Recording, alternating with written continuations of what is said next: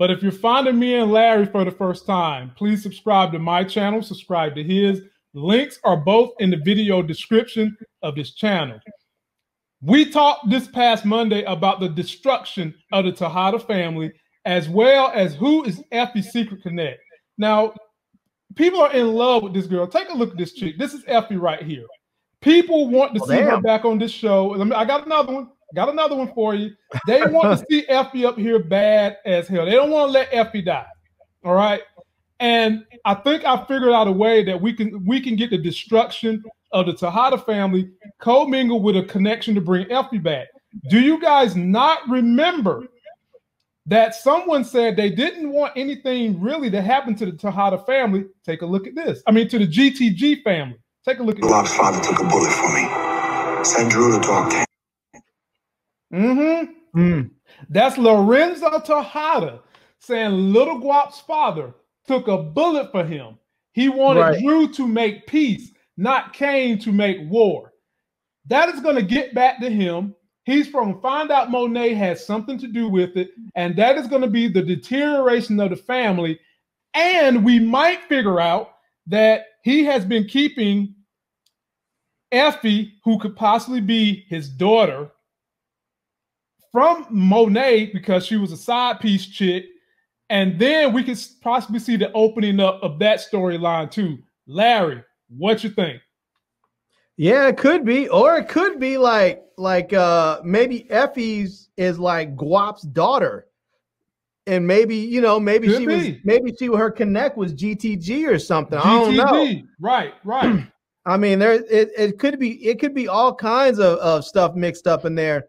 I don't know. It's going to be interesting. I wouldn't be surprised if there's some direct connection between Effie and Tejada and see what goes down with that. I don't know, because it seems like, you know, she made it seem like she was on her own. So I wouldn't be surprised if Tejada early on stepped out on Monet and he had this daughter out of wedlock, and in order for him to keep the peace in his own household, he just like sent her to private school and kept her taken care of. Exactly. And that was that. Yep. So, exactly. You know, so I can see something like that. Now, before I move on to finish my thought on that, let me shout out the brother D'Angelo Washington. Anytime your name is D'Angelo, I bet you got like 60 babes following behind you. I've never met a D'Angelo who ain't knocking them back. Brother, whenever you super sticker this channel, we give you something visually funny to say we appreciate you.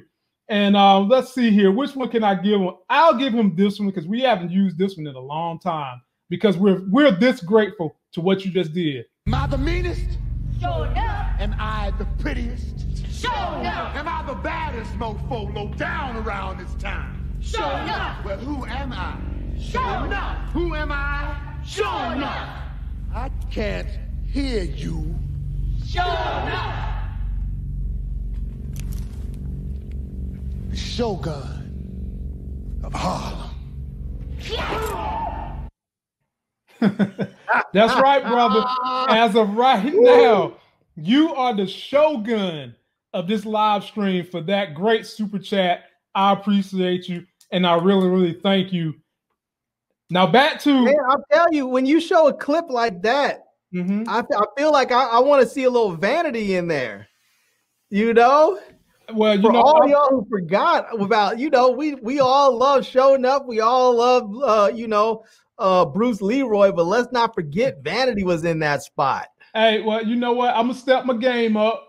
I'm going to step the game up. I'm going to keep the classics coming. As long as people keep super chatting, you will keep getting these classic throwbacks from whenever. You know, if you need some memes, this debate was giving you all kinds of memes that you could cut up. It sure would, but you know what? I love my audience too much. And I'll get to that at the end of this debate. I mean, at the end of this live shut up, man.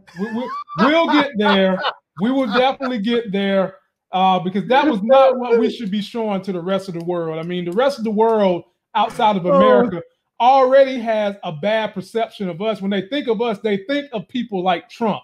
Fat, entitled, redneck, fat, ugly Americans. Think you know something and you really don't. That's what they think of America outside of America, but we'll get to that in a minute.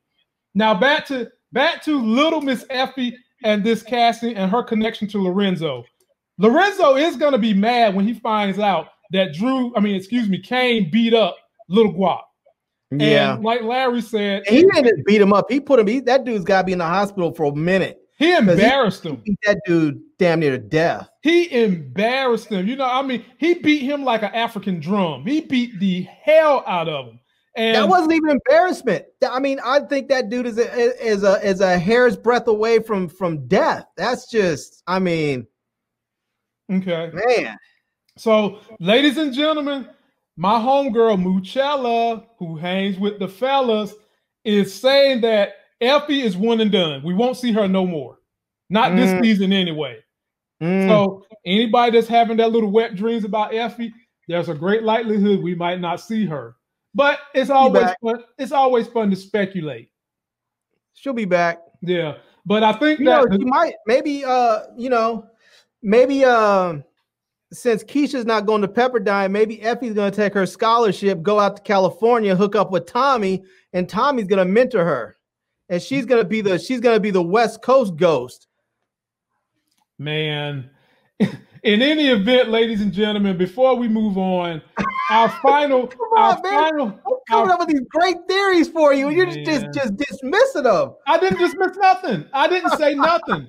I mean, you put your theory out there. It's out there into the ether. The world heard it, and hey, they know now. The ladies and gentlemen, our final thesis to support what we said on Monday's live stream about the destruction of the Tejada family. It's not going to come from Tariq.